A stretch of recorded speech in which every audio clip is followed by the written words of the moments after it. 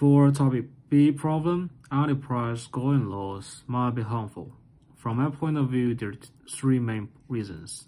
First of all, price ceilings might be lower than equilibrium price.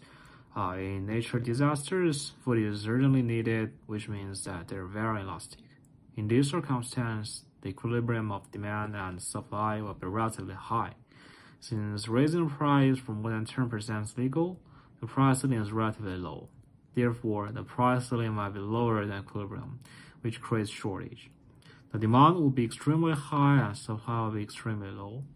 This circumstance will be worse until disaster ends, at which the supply increase.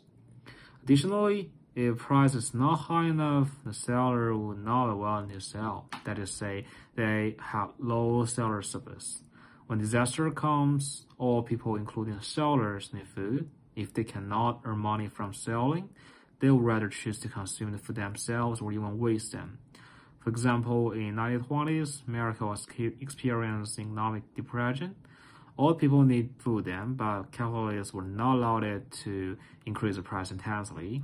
In order to keep the price high, they even poured milk and other foods, which makes so many people not able to afford food.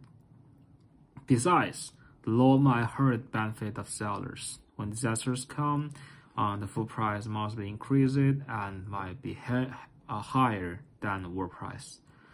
To protect the consumers, the government should input some food which will occupy some market of domestic sellers and make it difficult for domestic people to trade.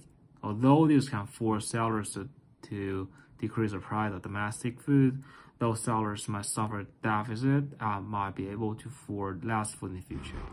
Therefore, if the price is not allowed to raise high enough, the win-win condition cannot be realized and nobody can gain benefit.